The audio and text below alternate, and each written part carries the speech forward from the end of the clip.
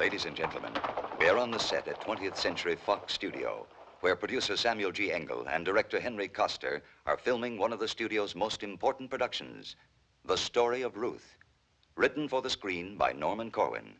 This is the producer-director team responsible for Come to the Stable and A Man Called Peter. Mr. Koster also directed The Robe. Now, in the same impressive tradition, they bring to the world one of the most beautiful and touching motion pictures the screen has ever known. All of the spectacle, heathen idolatry, and splendor of pagan courts.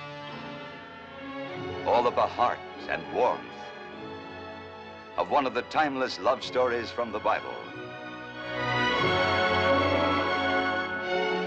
For where you go, I will go. Where you lodge, I will lodge. Your people shall be my people, and your God, my God.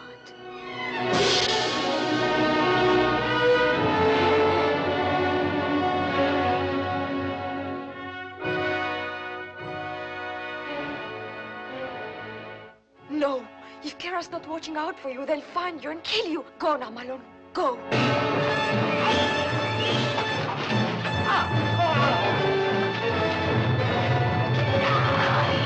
We gave you shelter and sustenance, and you repaid us by attempting to corrupt a priestess. I do not repent of my love for her, or for telling her of a God of justice.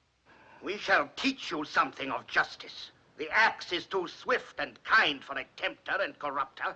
You will be sent to the quarries for the rest of your life. The Story of Ruth recreates from the legends of antiquity an exciting tale of romance and adventure. You will see banishment to the slave quarries, the giant stone god taking its prey,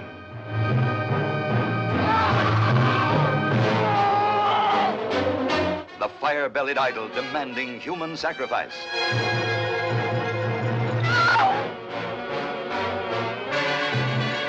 the shaming of the pagan priestess, escape,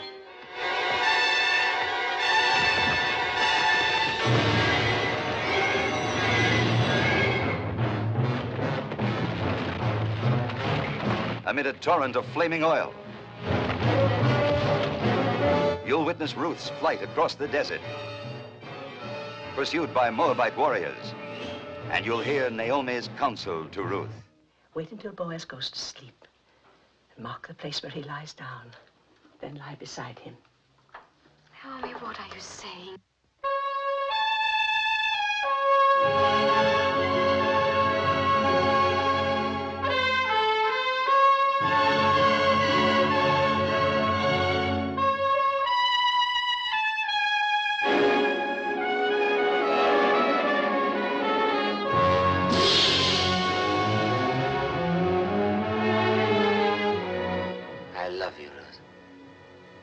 Loved you from the day we met in my field.